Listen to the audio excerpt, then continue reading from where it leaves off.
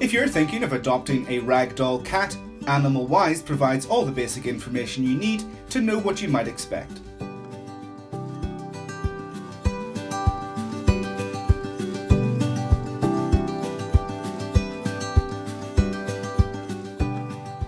This breed first emerged in the early 1960s thanks to Ann Baker of Riverside, California. The breed appeared after crossing a long-haired white cat which could have been a purebred Angora or a Persian mix with a colour point Burman or Burmese type cat. She bred these cats for their temperament as much as their appearance. Ann started her breeding program with other breeders who then started their own lines. It was the kittens of these breeders which helped establish the breed standard of the Ragdoll, which was officially recognised by the FCI in 1991. Regarding their characteristics, the Ragdoll is a large, strong, compact and muscular cat.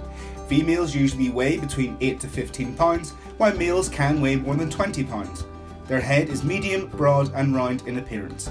Their nose is straight with a rounded tip and a colour which is either pink or corresponds to their coat. The eyes are large, oval and deep blue in colour. The ears are medium in size with a wide base and pointed ends, and the neck is short and wide. Their legs are of medium length and robust. The tail is long, wider at the base and rounded at the tip.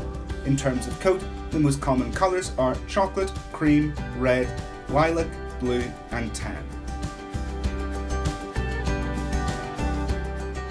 When we think of a Ragdoll cat's character, we see they tend to be very docile.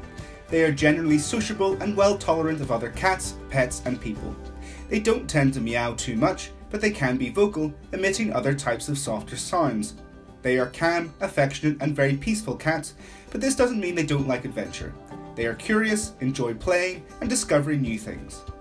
Discover more about how cats show affection in the video we share above. In terms of their care, it's advisable to brush them once a day or at least 2 to 3 times per week. This prevents knots and hairballs from forming in their stomach. You have to keep them properly stimulated both physically and mentally. It's a fairly familiar cat, so it's common for many of them to not tolerate loneliness.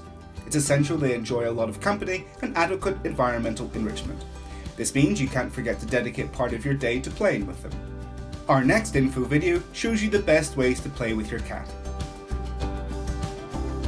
The life expectancy of the Ragdoll is about 10 years. It's a relatively healthy breed, although, due to its semi-long hair, digestive problems such as hairballs in the stomach can appear. They can suffer hereditary and degenerative diseases as a result of breeding between closely genetically related cats.